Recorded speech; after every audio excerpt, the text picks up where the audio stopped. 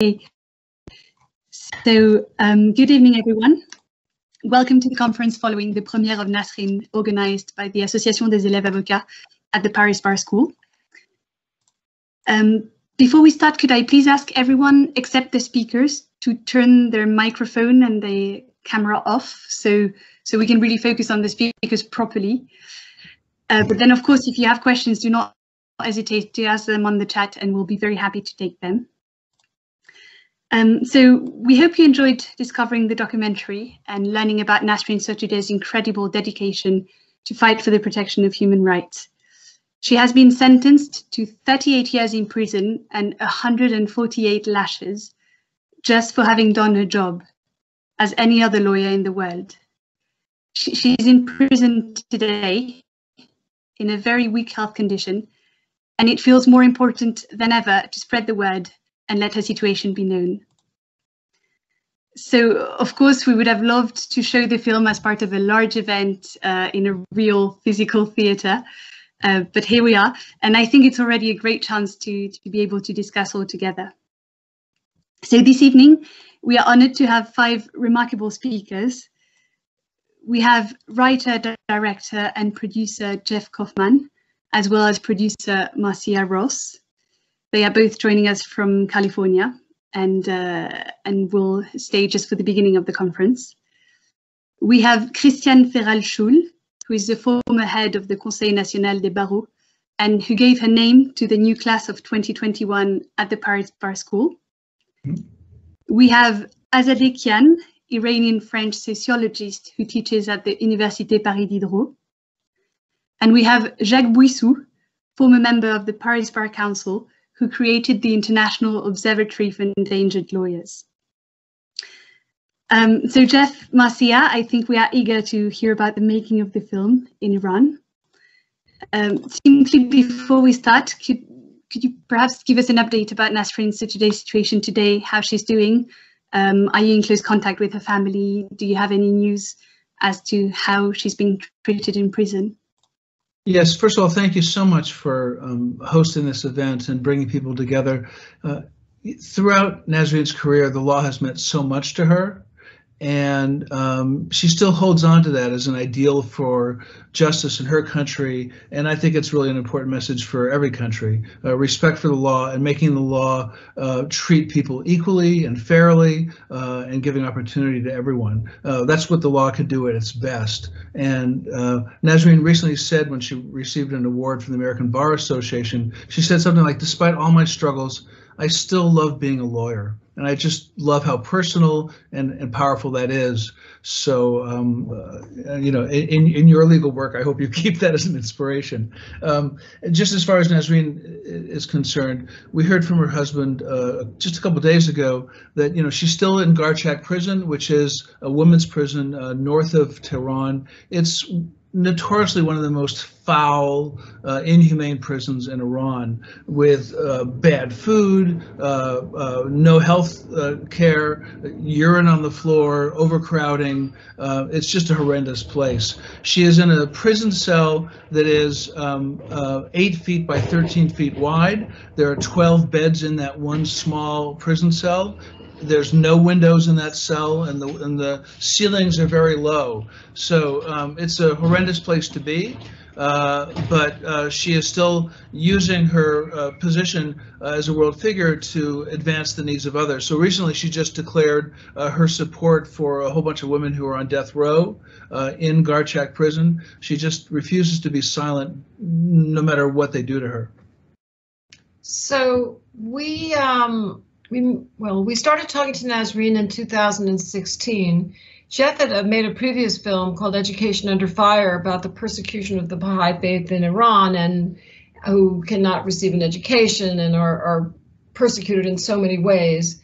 And she, like many cases that she's taken on that other lawyers refuse to take on, she was representing people that, people of the Baha'i faith. And I think he was very taken with this idea of this Muslim woman and others, helping their neighbors who were not of the same, religion, where it was quite dangerous for themselves. So we finished our last film. When we were finishing our last film, we thought, what did we want to do next? Our last film was about Broadway and the theater.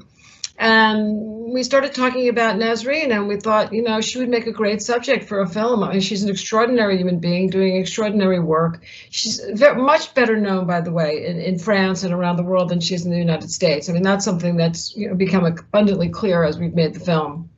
But she's getting more well known here, obviously. So we approached her in 2016, and Reza and Nasrin, and we asked them if they'd be open to us making a film about them. We had a lot of conversations. We were very, very concerned about their safety and well-being. I mean, that's a question people always ask. And that was the first question we asked, are you sure? And even throughout the entire making of the film, we asked them many, many times, even when we finally finished the film and we would be able to show it to people, we wanted to make absolutely sure, but they were always on board. They continued to be on board. And as we basically kept the film, you know, under wraps really until October of this year, even though we worked on it for close to for October of last year, we kept it under wraps because we wanted to protect her for as long as we could. I'm going to turn it back to Jeff, but I just wanted to say one thing that you'll notice, you may have noticed when you see the film, and I certainly, because I've seen it so many times, how many scales of justice does she have? You know, there's pictures, they're everywhere throughout the film.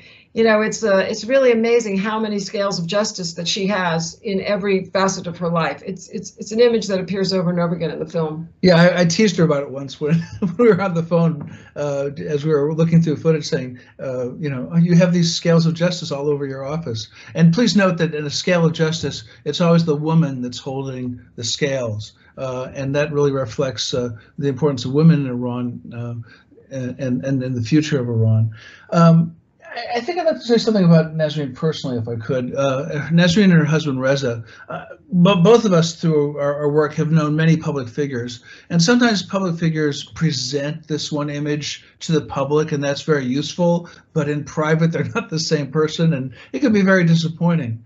But having spent so much time with Nasrin and Reza, you know, both in Zoom calls and Skypes, and since Nasrin's arrest, talking to her husband Reza under the most difficult conditions, but also going through hours and hours and hours of footage that was carefully smuggled out of Iran so we could make this film. You know, we've just seen Nasrin as a real person, and I have to say she is who you want her to be. You know, she has this great sense of humor, a smile that could light up a stadium, but also, even though she's, you know, just a little over 5 foot tall, she is fierce. She could knock down a wall with her determination, and she's knocked down a lot of walls, you know, politically and socially. So I really think she is just a role model, not just for Iran, but really for the world. You know, as we were making the film, you know, it was the era of the previous president whose name we don't want to mention in this country. But we saw democracy really under assault in the United States as we were doing a film about these remarkable women, not just Nasrin, but a whole community of women who were fighting in a very grassroots and risky way for their rights in Iran. And I think it put to shame a lot of people who were cowardly in this country who wouldn't stand up for human rights. And so we always want to say that there's, you know, it's vitally important to support Nasrin. It's vitally important to make clear to the Iranian leadership that political prisoners should be freed. But I think it's also really important to go back to our country, whether it's France or the United States or wherever you live, and say, what standards are we living up by? And you can't call someone else out to improve their human rights situation if you're abusing rights or restricting voting opportunities in your own country. And so we hope that this film and Nasrin as an icon can also remind people in America to improve our record and be as good as we can be. So how did we make this film? So obviously, we couldn't really go to Iran. Jeff had made a number of films about Iran, so it would have been impossible for him to go there without getting arrested. And also, in order to get the level of intimate footage, you know, if we had gone there ourselves, you know, an American crew on the ground, I mean, we would have just been seen and thrown out or arrested ourselves right away. So it was not possible. But Jeff had done this before. He'd found some, you know, he'd been able to find some really courageous people who were willing, you know, to put their own selves at risk because they care about the subject matter and to follow Nasrin in a very intimate way, you know, with their cameras. That was the way that we were able to get such close-up footage of so many aspects of her life, from her work and also her personal life.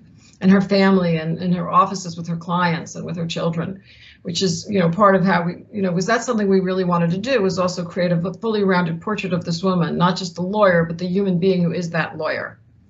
That was very, very important to us. So, and then Jeff and I did travel, and we were actually in Paris. We did interviews in Paris. We traveled all over the world to interview other people for the film, which was also really interesting and informative about, for us, about Iran. And the other thing about making the film, it was really important for us to really portray the country of Iran in a very balanced way, and also for the beautiful country it is. I think, I don't know what, our news in this country, if you watch cable news at all, does not really cover international news. It just really doesn't anymore. I mean, you have to watch BBC or some foreign news to, most European countries, I think, pay a lot more attention to what's going on in the rest of the world, but we don't in this country, not if you read the newspapers here. If you don't read the New York Times or the Washington Post, you don't know really what's going on anywhere else. So, and so what happens for a lot of people is all they know is country to country. What do most people know about even France in this country? Very little, especially if you've never visited. And certainly people know very little about Iran, except what they read in the newspapers between our government and their government. And it's not really, really reflective, of many people in the country, certainly not the people. I mean, if you watched, obviously, which you probably did, see what happened here on January 6th, that was a very tiny portion of people in the United States. Most of us were home watching our television sets, unbelievably aghast at what was happening, and it hardly reflects most people in this country. So we really felt it was important to capture sort of the common humanity that we all share. People around the world all share so many things in common that do not reflect what their governments stand for, but what they are as people. I often say that one of my most favorite scenes in the whole film is Nasrin picking her son up from school with his backpack and them holding hands, because that is a mother anywhere in the world does that, anywhere in the world. So that was one thing. And also the question was, have they seen the film? And yes, Reza had seen the film and had told her about it while she was in prison. And when she came home on one of her medical leaves, she did see the film, and she was very pleased. And typical of Nasrin, when she called us to tell us that she'd seen the film, the first thing she said was not at all about herself. She was really happy that we wanted to make this film, that we took it upon ourselves to make this film about her country, but also that we able to really reflect the people in the country in a way that made her feel really good. Not just how we made her look good, but how we made everybody else look good. And that was really important. Let me close with one last thing, if I could. Again, going back to what brings everyone here together, which is the law, and something that motivates Nasrin. And the law is words in a book on pages, but it's also something that is living and moving forward. And there are some lawyers, there's some politicians who want to use the law to restrict rights, to only empower the wealthy and the powerful, and there are others who want to make the law be something that opens opportunity and opens support and equality for all. That's what Nasrin believes. And I think that's something that we can take to each of our countries as well. Let's love the law, let's use the law, and let's remember that it really is the best of its intentions if it embraces humanity behind it. And we really appreciate this opportunity. Des questions? Thank you very much. This is a very, very interesting introduction to the film. For the participants, if you would like to ask any question, do not hesitate to write your question on the chat. There is a chat function in the middle. And simply to go a bit more in the making of the film as such in Iran, we were wondering how the scenes in prison and in the courtroom were filmed. How were you able to, was it a hidden camera? How could you film those scenes, which are quite impactful, I think? We got footage from a variety of different ways. We had crews that we were working with in Iran who were following Nasrin. So when you see her at a protest or working with representing the Girls of Revolution Street, who put themselves at risk of arrest for taking off their hijabs, or like Marcia said, walking home with her son Nima, or going into a bookstore or a theater. That's all someone with a camera walking with her, and also putting themselves at risk. It's a bold thing these days to walk around with Nasrin Sotoudeh with a movie camera in your hands.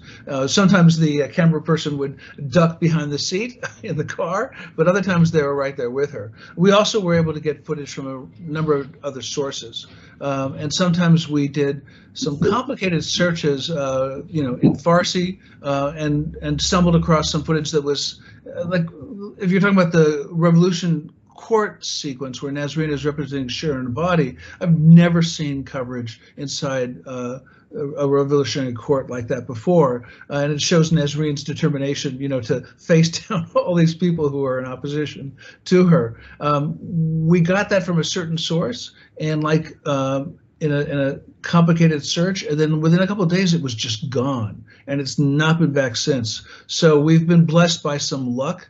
Half of making a documentary is filming, and half of it is being a detective, and we were lucky to be in both. I'd like to just add too, Jeff, that and you see it in the film, but it's amazing how many people were using their cell phones and their iPads and filming things, and then posting them on their Facebook pages, or their Twitter feeds.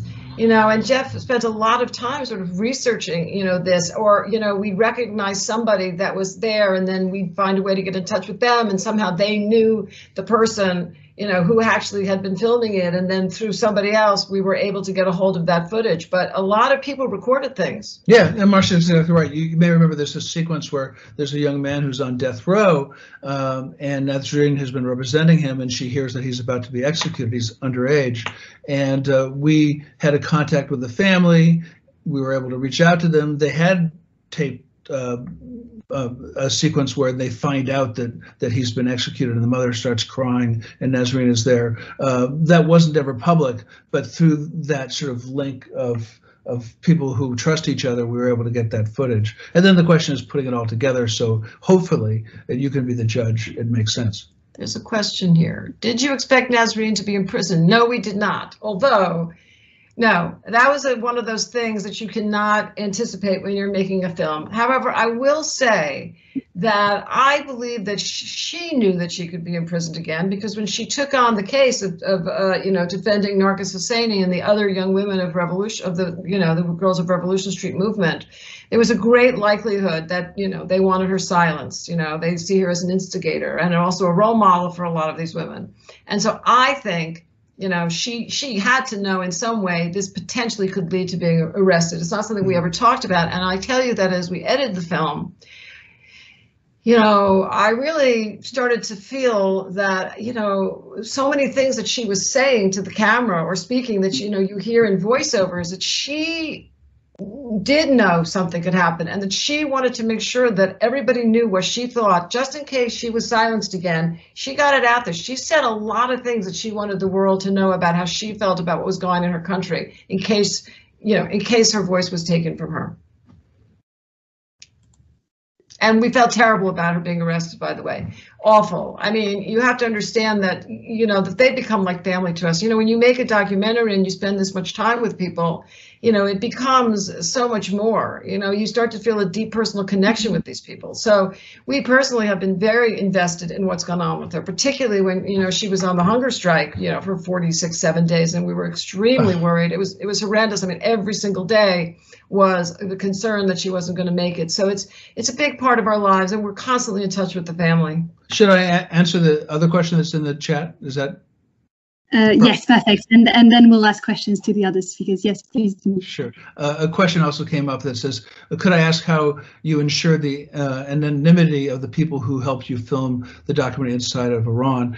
We did it a couple ways. First of all, we obviously never identified anyone by name, even though we knew who was shooting, but it wasn't just that. It's also all the people who you see in the film. Whenever you make a documentary, you always get a legal release speaking about the law, and it's a release that allows you to use their image in a variety of different ways. And in the United States, it could be like 3 pages. We had that translated into Farsi. And anyone you see in the film, like the gentleman who helps raise bail for Nargis Hosseini, that remarkable man, he signed a release knowing full well the film would be seen around the world. It just makes you appreciate the courage and the character of these people. So, but throughout the filming and throughout even editing, we never mentioned the film in any public way. We didn't do any public fundraising, which is not an easy way to make a documentary. We kept everything secret up until the end. And even when we had finished editing the film, we reached out to Reza and we said, listen, Reza, that's Nasrin's husband. We said, Reza, you know, if you want, we'll just kill the film. If you feel this will put anyone at risk, we'll not release it. And everyone said in one voice, you know, it's important to put the film out, so we did.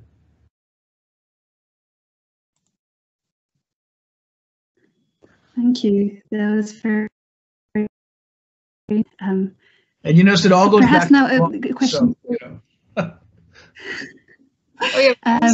You know, when you make a documentary, listen, you know, people don't realize how much law, I will just say this to your audience, to you know, it's actually a whole field of practice of law here in Los Angeles, probably also in France, where there are lawyers who do nothing but, you know, do opinion letters so that you can get your insurance so that no one can sue you, you know, for errors and omissions. You know, you have to have legal clearances for every single thing you do. Everyone has to sign releases, you know, every piece of footage, everything has to be fully documented legally. So we assume that 90% of the people watching this will become human rights attorneys, but 10% will become rich Hollywood attorneys.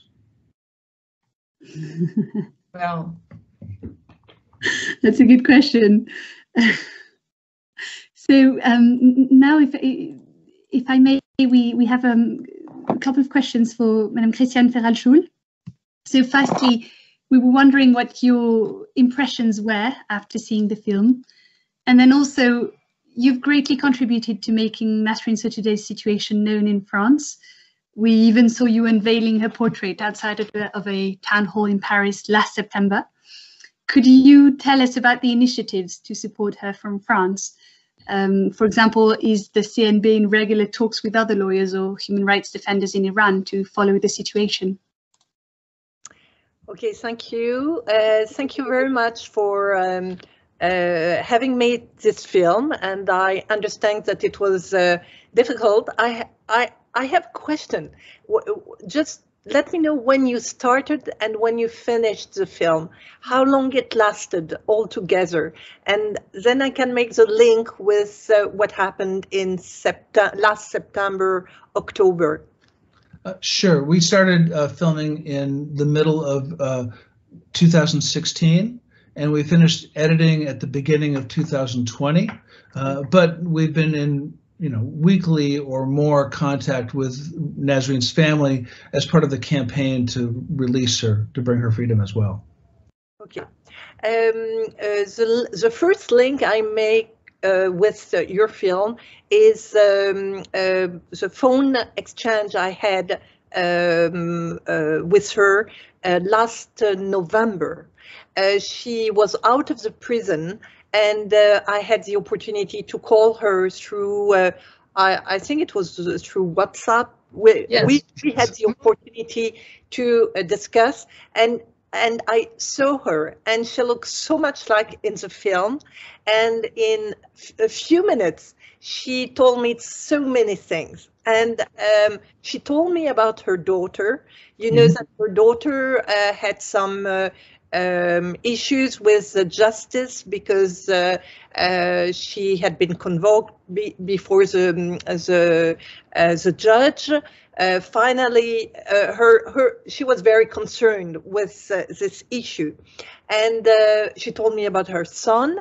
And you mentioned earlier that the way she was taking her son to school, the way she just had her son in her, she embraces her son. It was so impressive, and so much. There was a lot of emotion in what she said. So she was very very happy to know that so many lawyers were following what was going on in Iran. And these few minutes were more personal, more about the way she was getting back in her private sphere. And so we feel this when we see the film at different moment, especially when she takes her son to school, and at different places, we can see that there is a complete mixture between her professional engagement and her personal life. Everything is linked.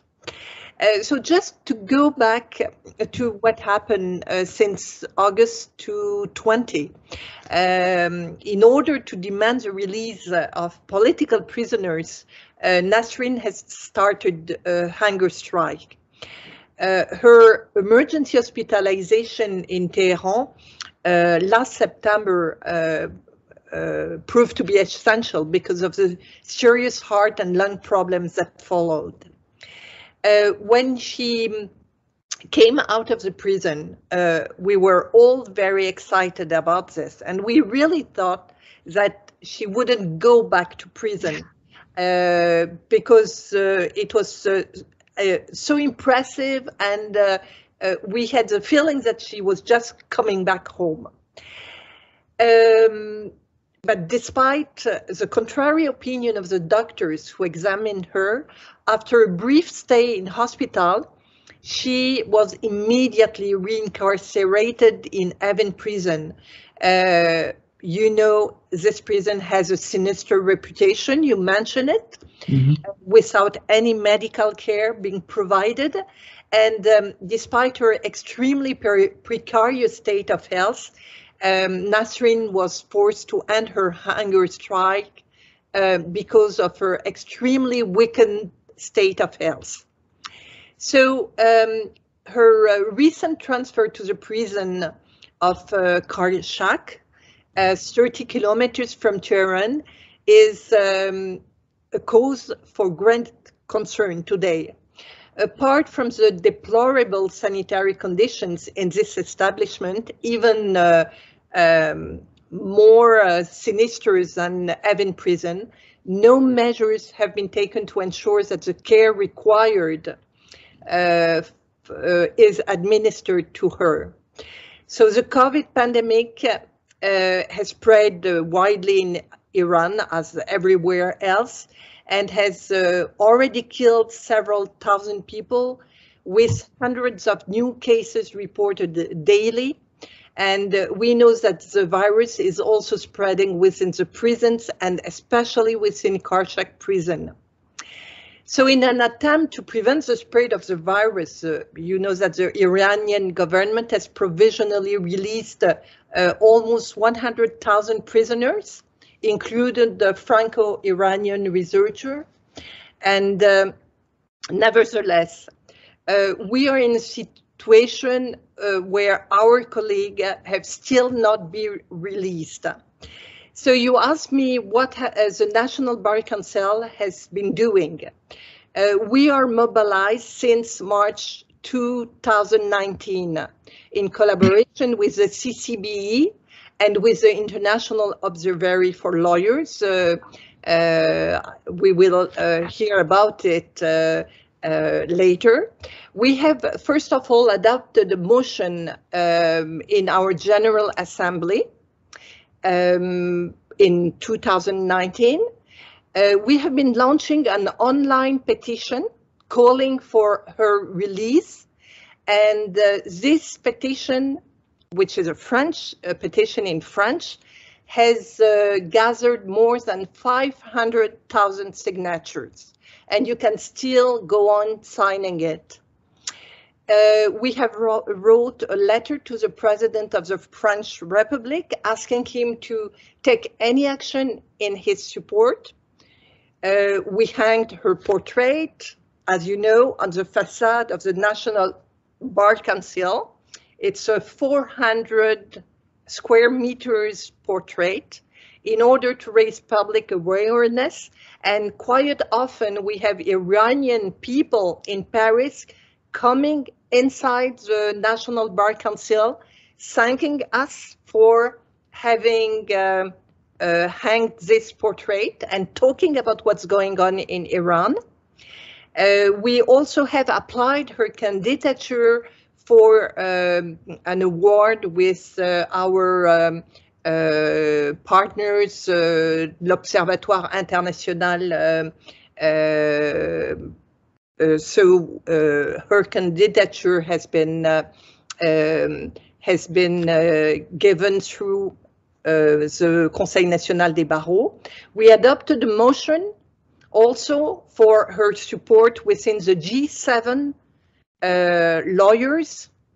We wrote to all European heads of state and government.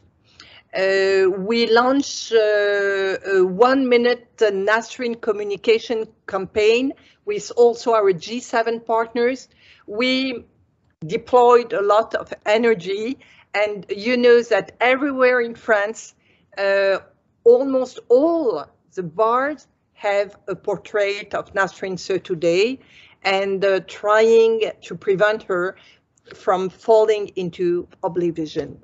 So I think we did a lot. We know that many other countries are involved. We know that many bars are working in order to really give impulsion.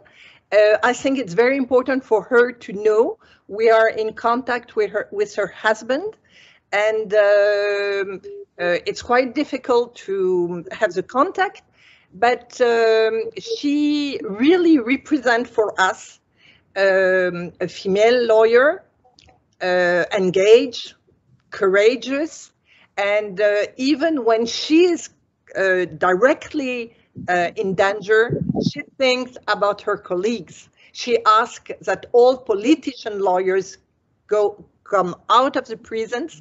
I mentioned that almost 100,000 prisoners have been could get out of the prisons because of the COVID, but not the lawyers.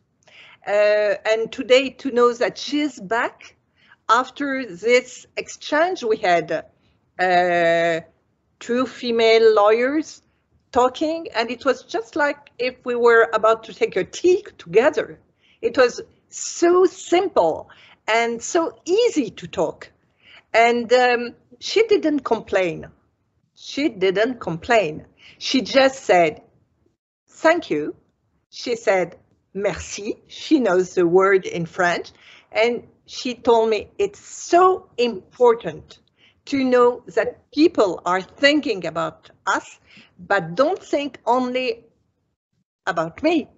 Just know that my case, it's also the case of many other lawyers. She's just a symbol. And I think that she really, I don't know what is the English word for incarné. She represents what a lawyer, I would say a basic lawyer, should I don't want to say should do, I will tell in French, c'est l'ADN de l'avocat. Mm. It's really important to show that we need lawyers like her, because if they don't exist, who is going to, we say in French, porter la défense de la défense. Sorry, I may have been too long. Thank you very much. I'm a lawyer. Oh, that's wonderful. Can I just say that is so, all your work and all your colleagues' work is so incredibly moving and inspiring. So merci. And also, I must say, yes, you said really, it's incredible. And also, you really captured Nasrin. The way you talk about her, that's the Nasrin that we know also. But do we have your permission to put your website, this petition on our website for the film? Because, you know, we would really like, you know, we're always sending people there to sign things. We've had a petition that's been going with PEN America, but we'd love to add that. And I just want to add, for, you know, because, you know, Nasrin is obviously very well known in France. The international VOD is going to be available on International Women's Day, March 8th. So, you know, I will ask Catalina, because I think that she has a link on Amnesty International, right? Petition, Catalina. Yeah. And I think that we could add, Catalina, the petition of the Conseil National des Barreaux. Also, yes, perfect. Because we can sign both. Yes, just send them to us. We'll put them on our website. Absolutely. Perfect. I think this could be the perfect moment to go from, as Christiane Féral-Schuhl hinted, to the case of many other lawyers. So from Nasrin to the situation more widely of endangered lawyers in the world, and ask Jacques Bouyssou, as a member of the Paris Bar Council, you created the Observatoire des Avocats en danger. And I think more recently, the Paris Bar Council initiated a program called Répit, aiming at offering a form of asylum for endangered lawyers around the world. Could you tell us about these initiatives and perhaps give us an overview of more widely the threats faced by lawyers beyond Iran? Thank you very much, Catalina. And first, congratulations to Jeff and Marcia. It's really an impressive movie you've done, and it's very important to raise awareness around the globe on Nasrin's situation. Thank you very much for what you've done. So unfortunately, Nasrin's situation is not the sole situation, and we have to deplore around the globe a huge diversity of threats against lawyers, which is the reason why we have created the International Observatory for Endangered Lawyers. And when we created this observatory in 2015, this was following a very long tradition with the Paris Bar to defend lawyers endangered around the world. It was very typical from lawyers who were under threats in their country to call the dean of the Paris Bar to help them. And Christiane has been a very courageous dean of the Paris Bar and then of the French Bar, and continued with this role of the French Bar. And personally, I had the honor to meet with Chinese lawyers in Beijing in 2015. I met with them at the French embassy, and they were really under threat, and they came to the embassy under the protection of the French ambassador, and at the very last moment the ambassador told us we are not sure they would be allowed to come. We have done everything we could to make sure they would not be arrested before entering the embassy, and they came. Unfortunately, a few weeks later, most of them were imprisoned again.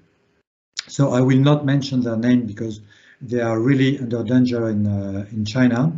But that was my first experience with lawyers endangered around the world. And the first thing they told us is, please help us. You are colleagues. You have to organize the mobilization of lawyers around the world. And a few weeks later, I had the same experience in Istanbul, in Turkey, where I met with plenty of very courageous Turkish lawyers who were involved in the defense of human rights or people involved in various political fight against the Turkish government. And I had exactly the same question. Especially, it was very moving for me because I had this question from this lawyer, Ebru. You probably heard of her. She died a few months ago after a hunger threat. She was a great lawyer. She was a fantastic woman. She fought against. Well, she fought for human rights and for the situation of mothers in prisons, and she was a great person. She was a poetess. She was a very funny lady, and well, she passed away a few months ago. So it was, I didn't know, of course, when I met with her what would happen with her, but that's the situation of plenty of Turkish lawyers. And we know them very well because that's probably the closest country to Europe, and we share with Turkey the same legal body, which is the Human Rights Convention, the European Human Rights Convention, which grants the same protection to Turkish lawyers as to European lawyers. So we know that if we leave them without our mobilization, it means that we do not pay attention to this European legal body that is supposed to grant the same rights to lawyers in Turkey and in Europe. And in Turkey, whilst I was mobilized to defend colleagues before Turkish courts in Istanbul in 2015, I met plenty of lawyers coming from various countries, from African countries, from America, from Spain, from Germany, and it was a pity because we realized we all came on our own without any organization, and then we realized that by gathering our forces we would be stronger, because of course we could prepare things, we could prepare awareness around our barreaux, our professional organizations, and when we could in our countries. So that was the purpose of the observatory. We created the observatory in 2015 with the CNB, the National Bar Organization, with the Paris Bar, with the Spanish Bar Organization, the Italian Bar Organization, and then we were joined by many bar organizations around the world, in Europe, in Africa, in America. Because the idea is that we are stronger together, and the idea is to raise awareness through the links we have, all of us around the world. For instance, the Spanish bar, they know very well the situation in Latin America, and the situation in Latin America is very different from the situation in Saudi Arabia, for instance. In Latin America, we have horrible threats against lawyers, lawyers who defend peasants against drug organizations or against landowners. And in small countries such as Honduras, in 2015, 11 lawyers were killed. So it's absolutely unbelievable. In Africa, you may have different threats for lawyers who defend sexual or religious minorities. For instance, we all know Christiane knows her, and I'm very impressed by this lady, Alison Com, in Cameroon. She fights for gay lawyers. In Saudi Arabia, we all know this guy, Walid Abu Al-Qaim. He has been sentenced to 15 years in prison just for defending a blogger. So that's really the basic of the freedom of expression. So there is a huge diversity of threats against lawyers all around the world, and that was the purpose of the Observatoire. What I should mention with the diversity of threats around the globe, and I think it is important for you guys, young lawyers, future lawyers, is that, of course, in Europe we have the convention, but outside Europe, lawyers are very weak, and you have to know that there is a chart that is called the Habana Principles that grant, under the authority of the United Nations, that grant basic principles to lawyers. basic principles that are really very we are used to them, such as the independence of lawyers, the freedom of expression. So for us, it's something very common, but in plenty of countries that I mentioned, and in other countries, these are not common rights for lawyers. So I think it's important for you to know the existence of this chart, because you may have in your professional life opportunities to act for foreign lawyers, or to help foreign lawyers who are endangered or under threats in their countries. I'm sorry, Katarina, I've been perhaps too long, but I wanted to respond as widely as I could to your question. Can I add something? Sure. Just like Bouyssou, I had opportunity. Do you hear me? Yes, we do. We do hear you, Christiane, very well. Okay. Just like Jacques Bouyssou in China, I had the opportunity to meet the families of prisoners, not the prisoners themselves, at the French embassy. They came with the help of the ambassador, and our garde des Sceaux, our Minister of Justice, was there too. So we were a small group, and the most impressive thing which came out of the discussion is that a way to put pressure on the prisoners is to forbid the children are not allowed to go to school. And it's we don't imagine this, but I understood that the children could not go to school. So the families, in a solidarity manner, decided to give education to their children, but it was education. There were 10 of them getting this education, and we understood when they explained what was going on, that a way to be sure that the prisoners are put aside for decennies is to prevent the families to have social life, to go to have their children going to school, etc. And they're not also in connection with the medias. So this possibility of having discussion with us, with our Minister of Justice, with our ambassador, was a way to remember that in some countries, human rights is something important. And they decided to go out of the embassy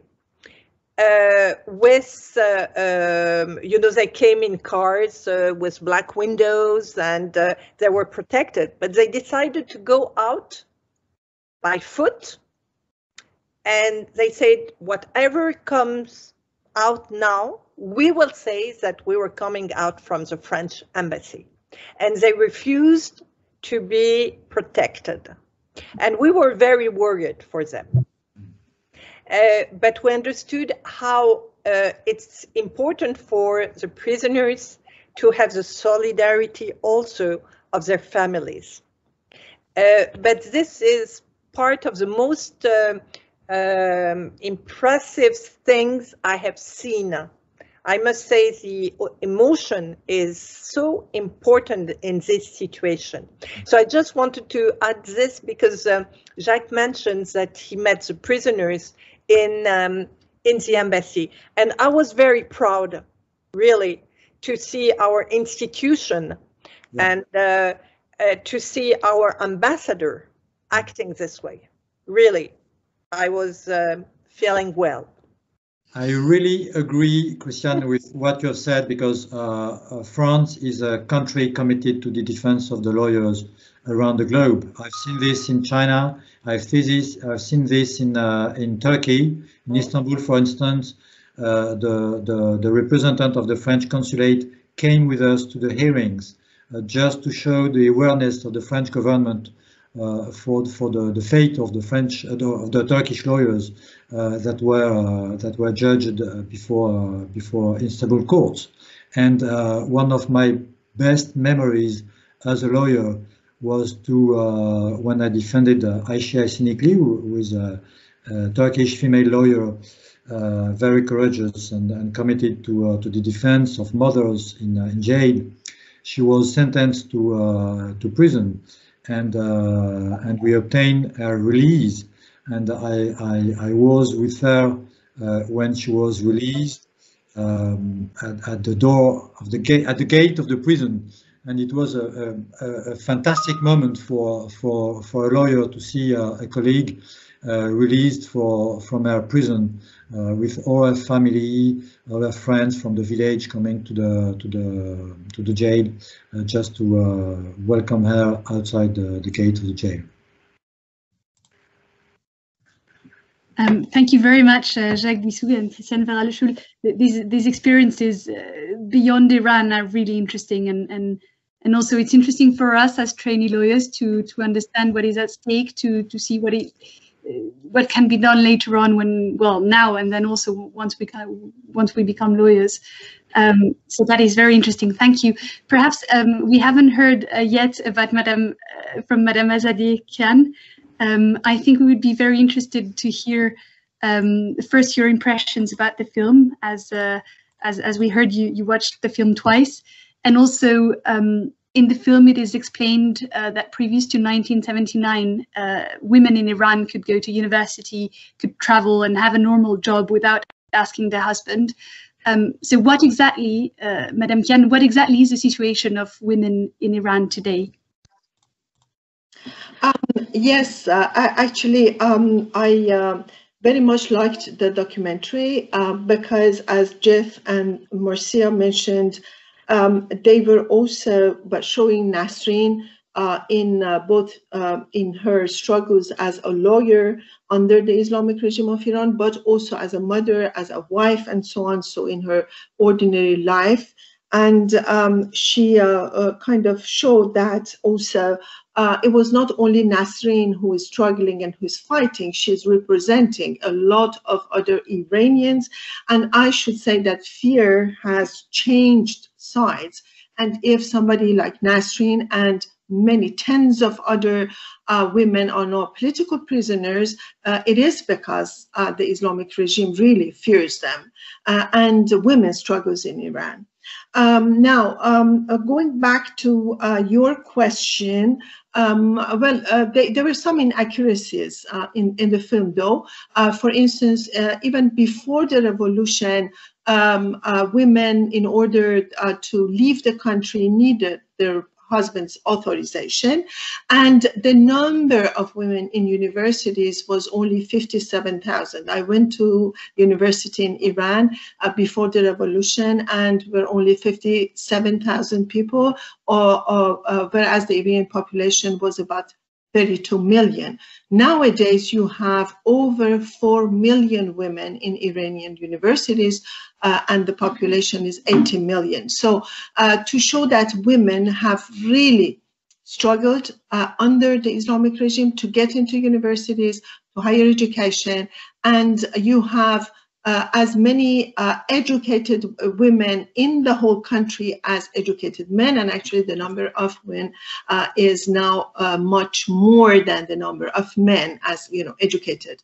Nonetheless, and despite this, only about 20% of them can get to job markets, and there are a lot of impediments on or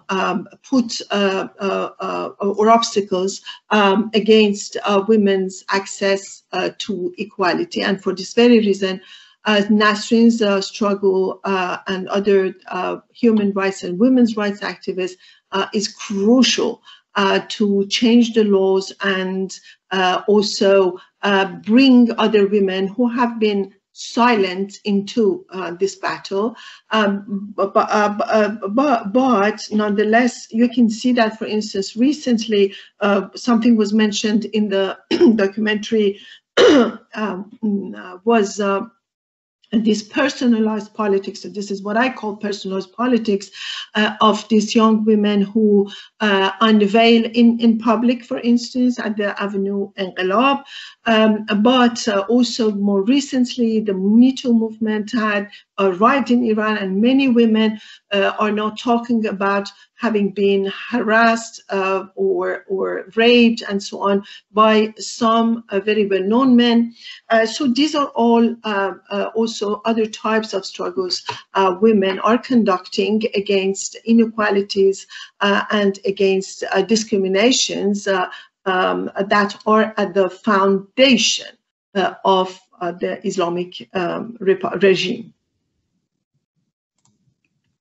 And so I understand there's a presidential election coming up very soon in Iran. Change in any way the situation for human rights defenders such as Sotoudeh? Well, unfortunately, what is going on is that due to American sanctions that were set by President Trump in 2018, the political situation in Iran has really deteriorated, and we have now more repression ever since the sanctions. The Iranian population was very, very hopeful in July 2015 when the JCPOA, the treaty over the Iranian nuclear was signed at the international level by the Security Council, members of the Security Council, and then when President Trump imposed his sanctions, so the regime became even more repressive against all opponents and all those who demand democracy, equal rights, and so on, both women's rights activists, human rights activists, minority rights activists, and so on. Now, with President Biden in power, we hope that they can get together again, Americans and Iranians with of course, Europeans, in order to kind of revive this JCPOA, and also in order for the Iranian population to benefit from the economic and financial consequences of JCPOA. But actually, unfortunately, reformers and moderates have been pushed aside due to sanctions, and today you have basically conservatives who have gained the majority in the parliament, because each time we know that only a few number of voters vote, then you get conservative or ultra-conservative parliament. And also the fear is actually that the risk is that in the upcoming elections we will have a conservative president, and also we have seen that paradoxically the American sanctions have reinforced the Revolutionary Guards, Pasdaran, who are actually both military, economic, financial, and political power in Iran, who have this power, and they have been strengthened. So it is going to be very difficult for Americans and Europeans to negotiate with Iranians, but hope is still there, so that we can get out of this impasse and out of this situation. As you know, economic situation in Iran is really very tough, very hard, and so people are basically, they are forced to take care of their everyday living. And so if you are, and when you are kind of busy, looking for a job or looking for something to bring to your family to eat, then you are less attentive to who is in prison as political prisoner, or what are democratic issues, or whether or not we should struggle for democracy. So I personally think that whenever sanctions are lifted, and if Iranians can have an, I should say, ordinary life, then we can hope that this society that Jeff and Marcia were talking about in their movie, that is this common humanity that we share with Iranians can become predominant, and we can always hope for a democratic system in Iran, because the society, I believe, is quite ready for it. Political Islam in Iran has shown its important shortcomings. I think that Iran is a very good example for throughout the region, but also in the whole world, to see and to show that when political Islam is in power, it is just incapable of responding to people's demands, and it just becomes a very, very repressive authoritarian regime. So this is the situation where you have, on the one hand, a society that is very well educated. The extreme majority, almost 98% of Iranian youth is literate, and as I mentioned, over 4 million women are in universities and so on. But on the other hand, you have very regressive institutions and political elite in power. And this should change, but this cannot change if sanctions are not lifted, and if Iran is not reintegrated into the international community.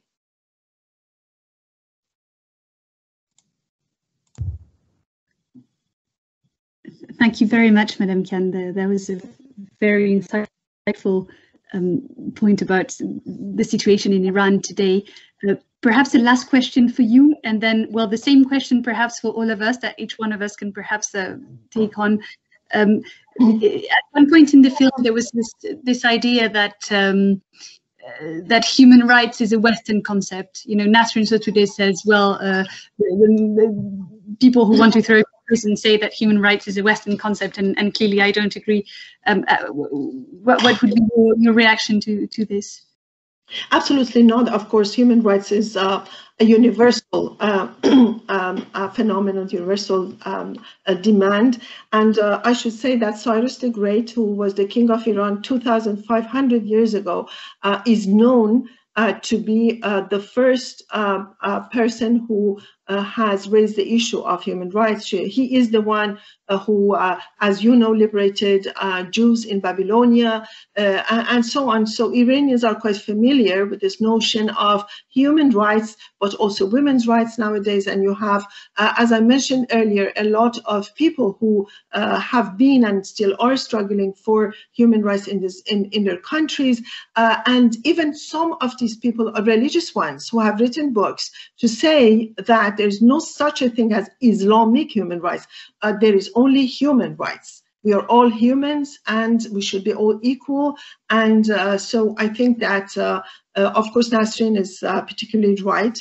Something else I would like, if I may, to add is we forgot to say that Nasrin also represented other imprisoned lawyers when she herself was not imprisoned yet, but she also represented in Iran imprisoned lawyers, and then she also represented a lot of opponents after the 2009 Green Movement in Iran. And for all these reasons, Nasrin is really very well known within the country for her courage. But I also want to add that she also she is a role model, but also she kind of represents this new generation of Iranians who really aspire to freedom and to democracy.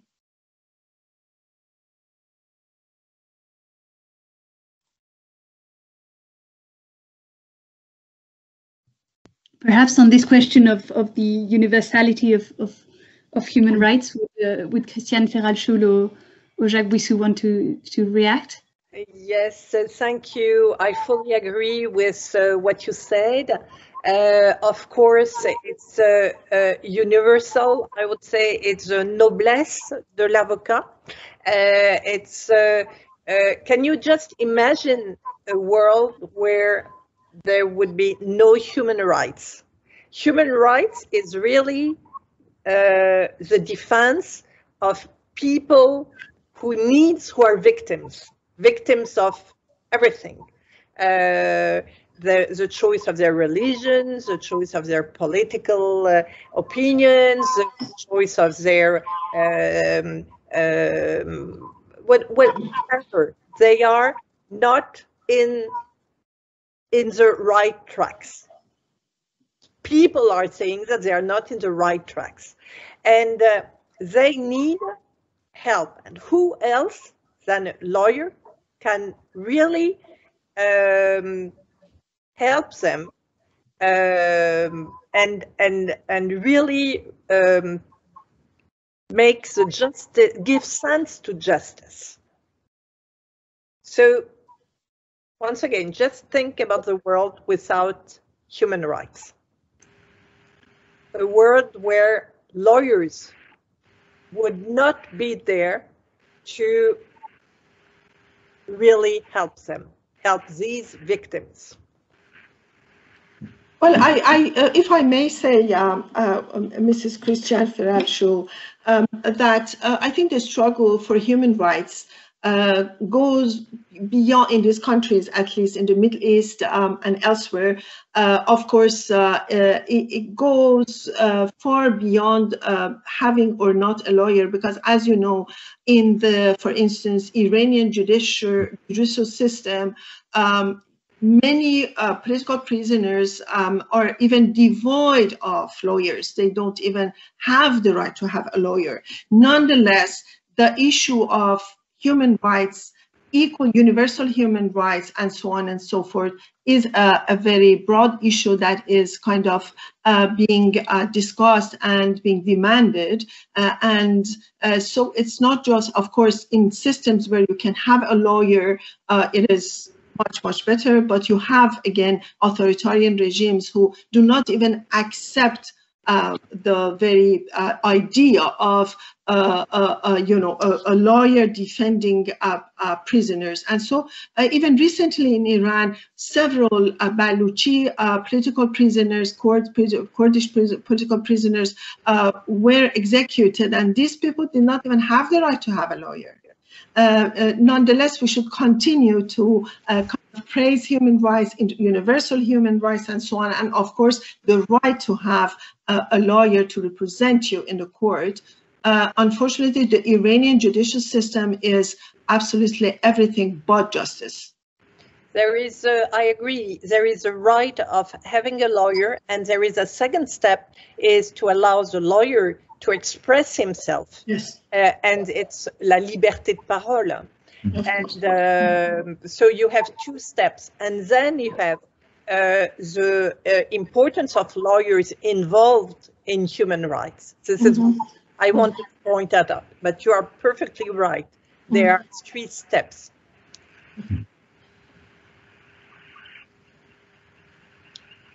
Well, I agree to that. Human rights are a universal concern and not a Western concept. I know that plenty of governments around the globe do state that human rights are a Western idea, but that's a way for them to fight against human rights. We have to remind that human rights were not invented in Europe, but in Latin America. The first time that a concern for human rights was raised was for the Indians with Bartolomé de las Casas in Latin America. So it's not a European concept; it's a universal concept. So we have, as European lawyers, we have to fight for human rights, and we have to help, as Christian said, lawyers abroad to fight for human rights when they can, because in plenty of countries it's not possible, or human rights defenders, because in some countries, such as China, for instance, where lawyers are disbarred, they are no longer lawyers.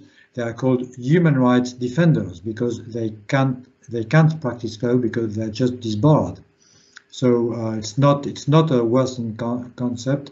it is a universal concept and a universal concern.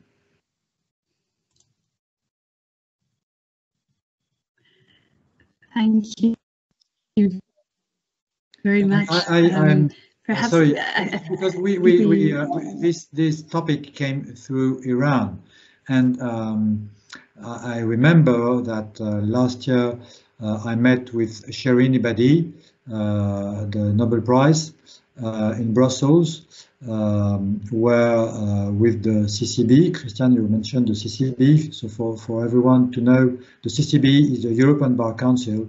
So we gave Shirin Ebadi, well, we didn't give the prize to her, but to Nasrin, and Shirin came to Brussels to receive the prize on behalf of Nasrin Sotoudeh, because of course Nasrin Sotoudeh could not come to Brussels, and Shirin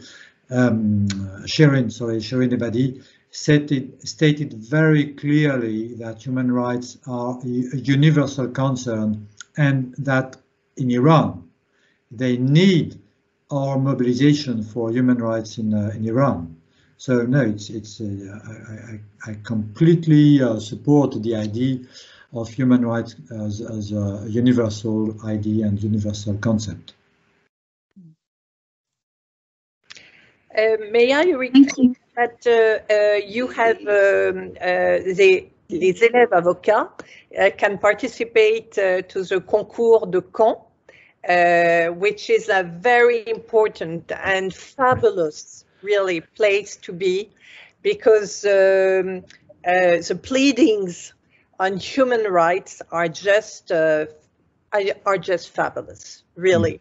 And you have the opportunity to participate, and the 10 best pleadings will be in competition next January. May I add something, Christiane? Yes. Which is a hot topic. With the CCB, the European Bar Council, we are setting up an award. It is more or less the same kind of award as the Memorial de Caen, but it will be an amicus curiae award for young lawyers and future lawyers all around Europe, dedicated to the defense of lawyers, to the defense of endangered lawyers. So the first edition will be in 2022, next year, not this year, I'm sorry.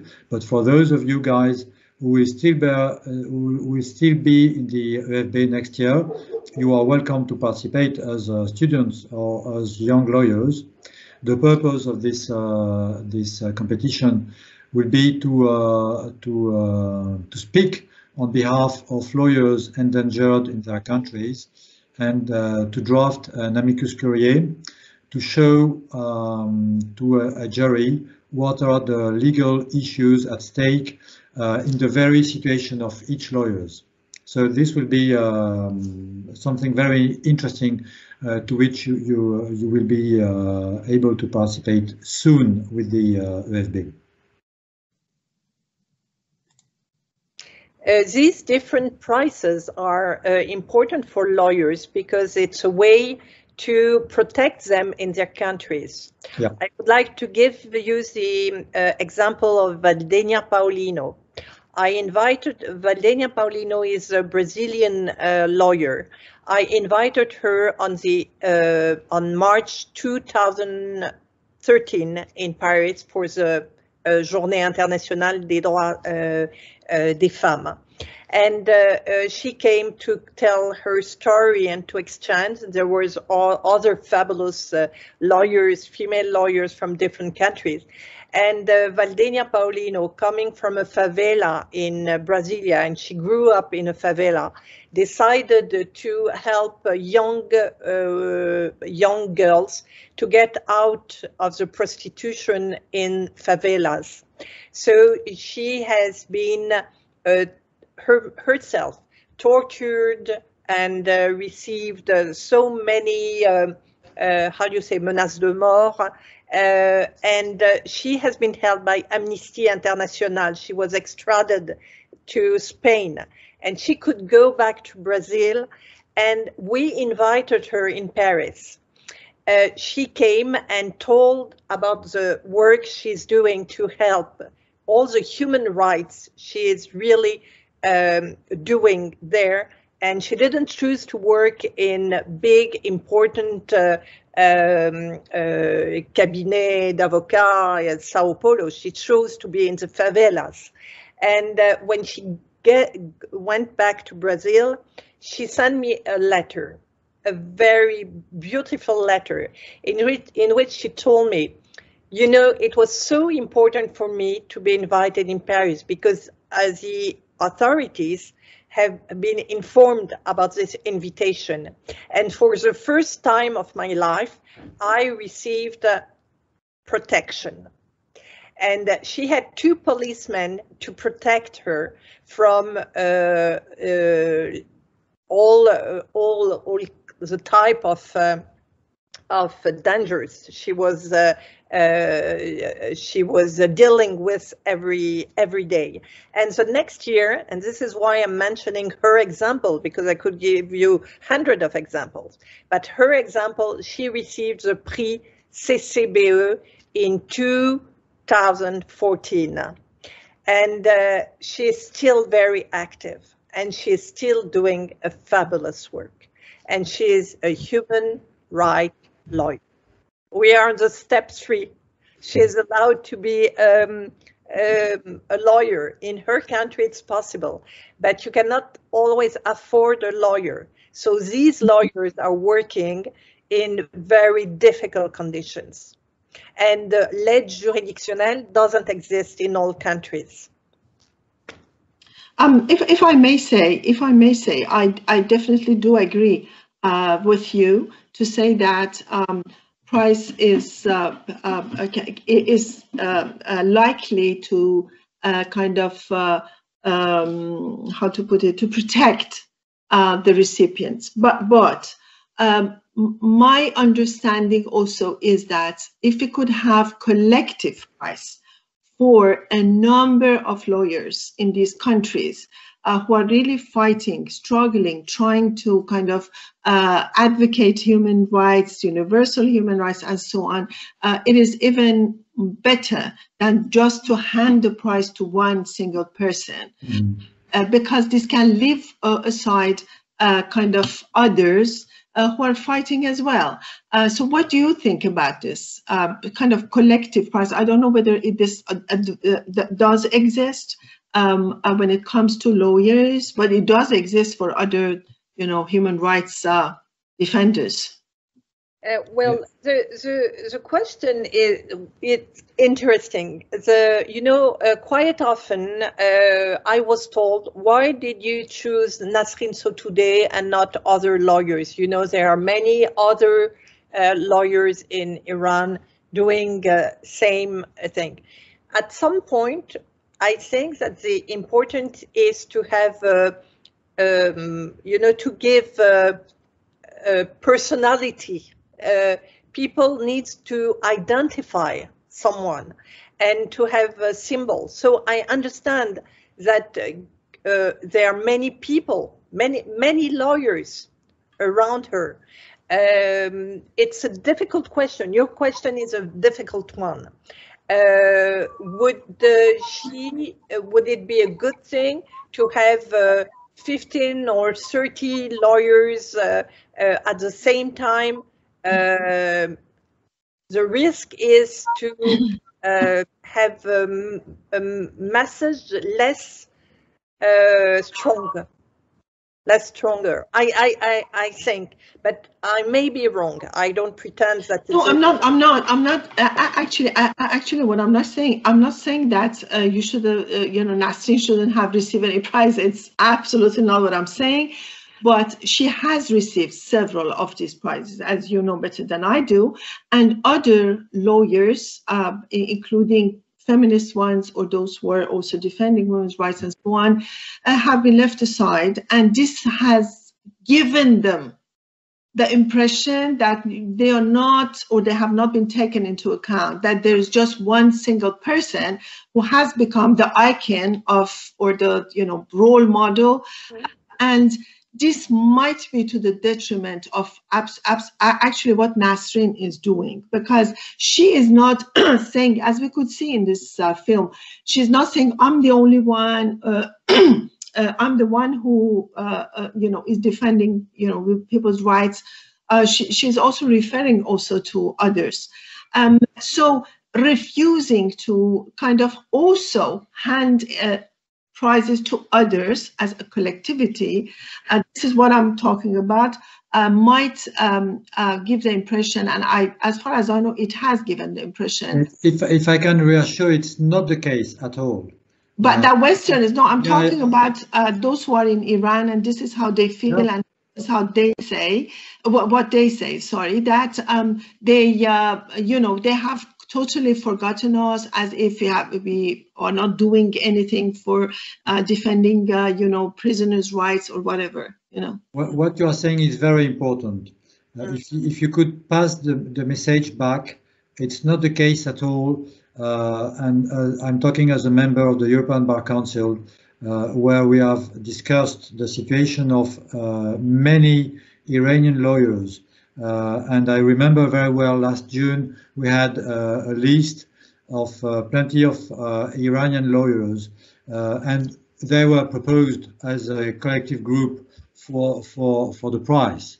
So they are not forgotten at all. We are following them very carefully, and each week or each month or each week, the president of the European Bar Council is drafting letters to the Iranian government to state the situation of precise lawyers on whose situation we have been alerted. So we are following their situation very, very carefully. But it's important to what you say, because I will report it to the Human Rights Committee of the European Bar Council, because of course we must make sure that nobody is under the impression of being forgotten. This would be very sad. Okay. Absolutely. I'm sorry, we're running out of time. Could I ask each one of you to make some brief final remarks, something you want to take away or really emphasize on before we all have to leave?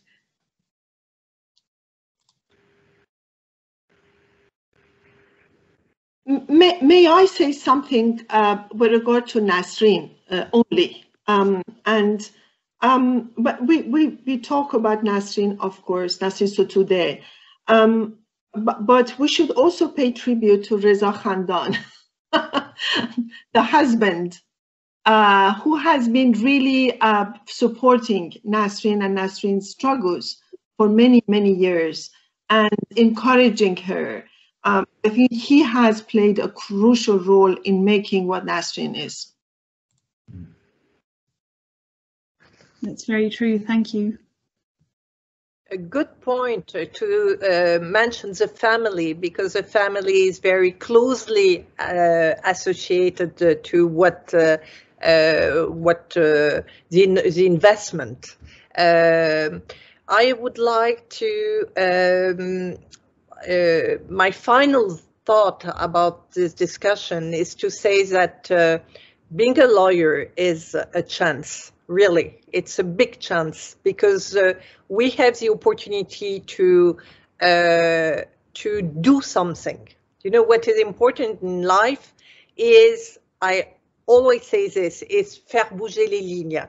We have always the possibility to add, you know, this little or big impulsion, which gives the feeling that we are helping, we are contributing to something we think should be better in the world we are all living in. So it's a question of value, of ethic, of personal investment and involvement. And my own last few words would be also for the family. I've been moved in the movie to see Nasrin with kids in the prison, and I've been moved by the way she was trying to smile in front of her little boy while her daughter was crying and was trying to hide in order for her brother not to see her crying. And you could see in the eyes of Nasrin, she was trying to maintain a smile, to give a good image to a young boy. And that would be my last word. What I saw in Nasrin's eyes was her faith. And I think she has a very strong faith in the role of the defense. And I think it's a very strong message she sent to us with her smiling eyes, in the faith of our duty and in the faith of our role as defenders.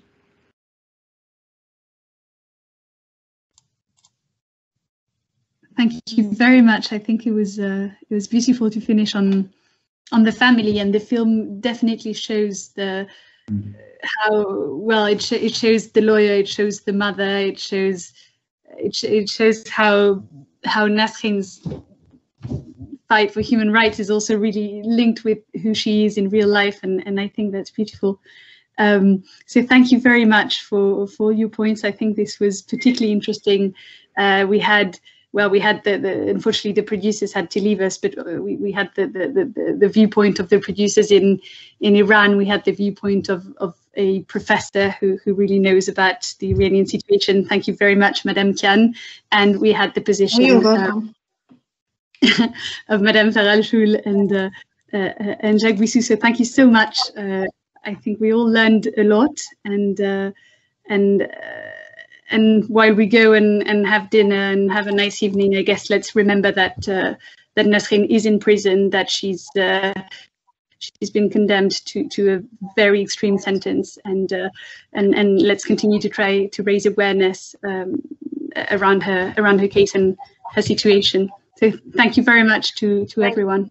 Thank you. Thank you, all of you. Have a nice evening. Thank you. And congratulations for the event. It has been a great event. Yes, congratulations. Thank you very much. Good evening. Bye-bye. Bye-bye.